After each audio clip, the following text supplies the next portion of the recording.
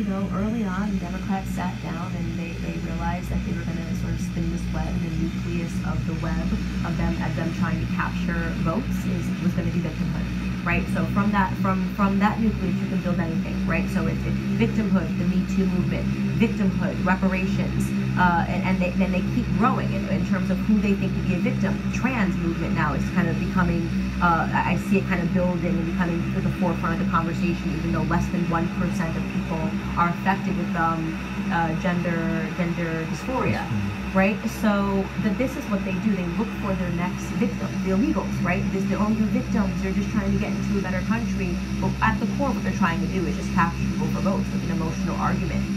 So if you can destroy the victim mentality, you collapse the entire Democrat Party.